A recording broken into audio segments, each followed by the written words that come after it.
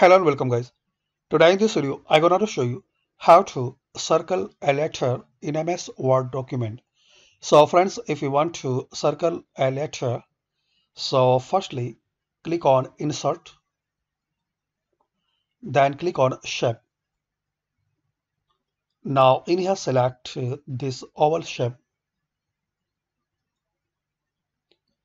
Now friends, in here draw a circle on the letter where you want to use circle. In my case I want to circle this P letter.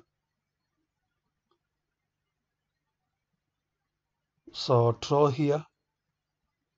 Now you will see some option. Click on Shape Fill. So select No Fill. Shape Outline. So select Color.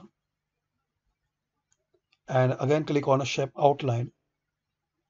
And Weight. So change size. That's it.